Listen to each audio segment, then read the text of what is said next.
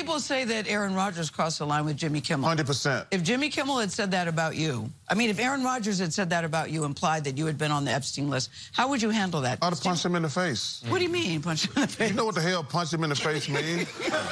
Like, I think that when you're in the limelight, people get to say things about you that goes with the territory. But that when you start comparing people, saying you're hanging out with pedophiles and people having sex with underage girls, dangerous allegation. That's dangerous. But Jimmy has responded. I like how Jimmy. I love how Jimmy responded. But like, listen, I don't know Aaron Rodgers. He's always been cordial. I've said hello to him a couple times. But like I say, you can make fun of celebrities. That goes with our territory. But like, that's slander. Yeah. When you say people like, well, he hangs out with pedophiles and people having sex with underage girls, I would just, no, again. But you mean metaphorically you would punch him in the face? No, I meant rhetorically, whatever the hell. See, she got me using big words. See these knuckles? Nate, I don't even know what those